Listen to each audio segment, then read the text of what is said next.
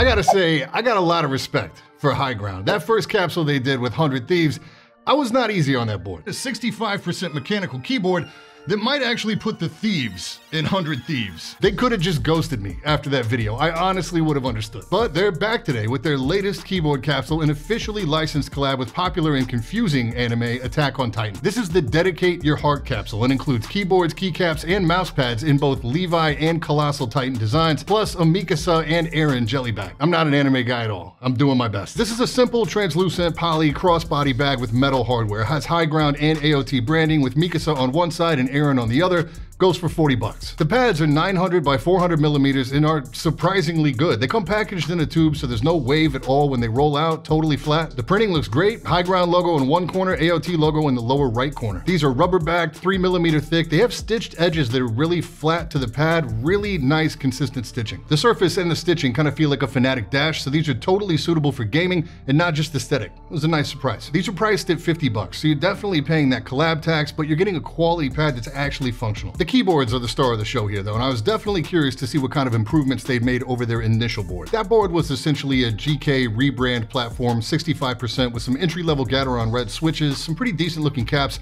a silicone plate dampener for a pretty premium price. Look, I'm not lost on the idea that branded merch, retail gaming boards, and serious custom keyboards are all different animals, different audiences. You can't really review them the same way. But I graded that first board hard. Like the review itself was hard, not me personally.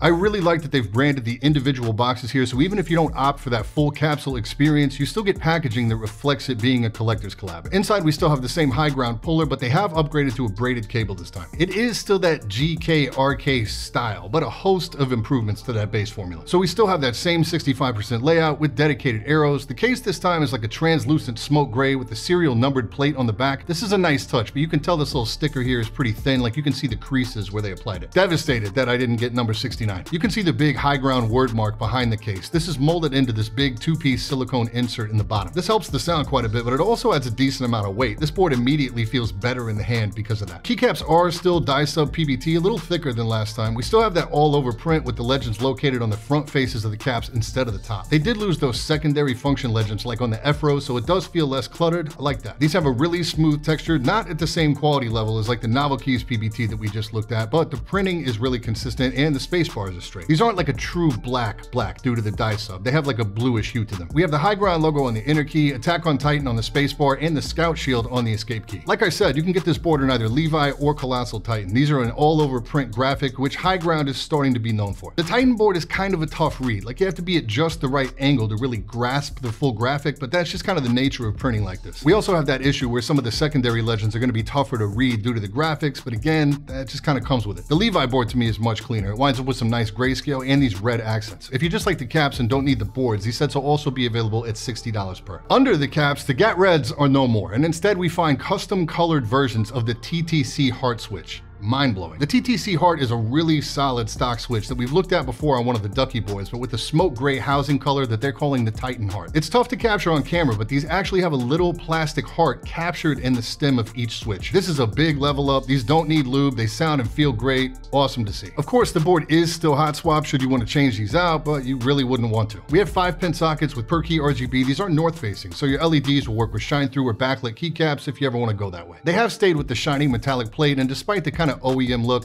I get it. It's a really reflective surface, which helps the RGB backlighting, and unlike the white painted plates that we see from brands like Ducky, this won't get scuffed if you decide to hot swap your switches. We still have the silicone plate dampener. It's white this time around versus orange. It fits the theme of the board better. And we still have plate mount stabs. Yes, there's a trade-off here. PCB mount are always more stable, like you can see the housing wobble here, but plate mounts are super easy to remove and mod. Realistically, the core market for this board is probably not going to care about this at all, but they are pretty rattly. The spacebar definitely has some challenges. These are factory lubed, but it's really sparse, and like most factory lube, it's inconsistent.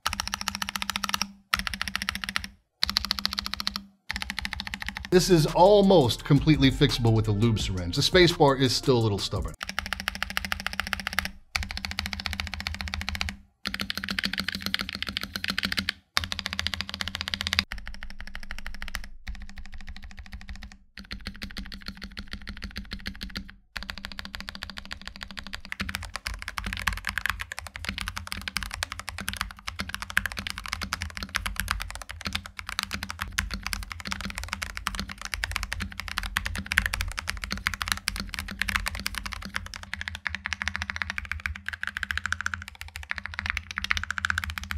I mean, that kind of speaks for itself, right? The board sounds pretty good. The stabilizers are the opportunity here. It's a firm typing experience. Like, there's no flex or anything, but the switches are super smooth, no scratch. Thicker caps seem to have a lower pitch, and having all the internal space inside the case basically filled with silicone adds up to a board that, for me, sounds surprisingly good. I'm impressed with the strides they've made between that first keyboard and this board. When that first review dropped, I did have a handful of people reach out and tell me I was too hard on it, or I was expecting too much for what was essentially a merch keyboard.